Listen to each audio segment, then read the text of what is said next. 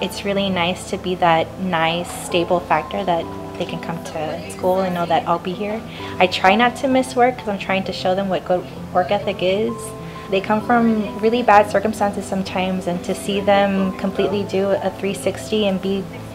something way different than they were when they first entered our campus is very nice to see. I know when I first started teaching and I was able to go to their first graduation ceremony,